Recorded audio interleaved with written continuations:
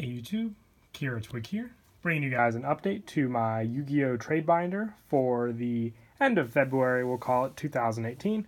I got two binders for you guys today.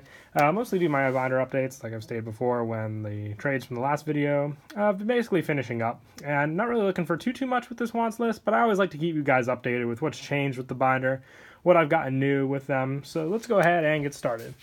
If you'd like to make a trade on any of the cards that you see in the binder, you can message me on Facebook, Skype, email, Instagram, or the YouTube private messaging system.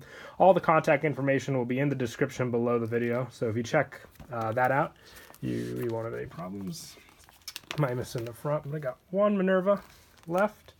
So that's for trade. Mostly just looking people's binders for trades at the moment. I do have the wants list down below, but a big part of it needs updating by me when I have time, so I'll get to that when I have the chance. Other than that, like I said, mostly can just look at pictures and all that, or just take offers for cards that you see. Other than that, pretty standard. I'm really liking the new binder, the 12 pocket. It just shows the cards so much better, in my opinion. Easier to see everything, and you go through a little faster, but I can also slow down since I'm covering more cards at a time as well. For some of the new stuff, picked up to the new Gem Knight Link, Xcode Talker, Triple Burst Dragon as well. Some Ultras got from locals today.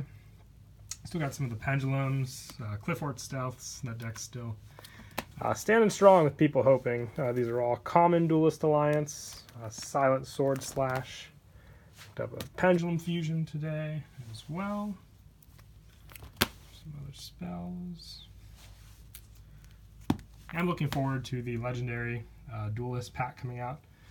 A lot of that stuff will be nice to pick up, because there are a lot of people that are into the Weevil, Pegasus, Bandit Keith support, Crystal Beasts. It looks like a lot of fun for all those decks. Can't wait to get those. 3 Slifer's now, 2 gold, 1 of the original movie printing, some Zodiacs left still. Damage Juggler, these are all gold. Farfas for Burning Abyss. Cardians, Lazuli. I got some Giant Rexes here. I might have some more either on the next page. Yep, right there. Had to put those together. And also move some of the Pendulums up there. That didn't fit from before. By trying to keep this organized binder as much as I can. This is the one I carry around mainly at locals when I trade.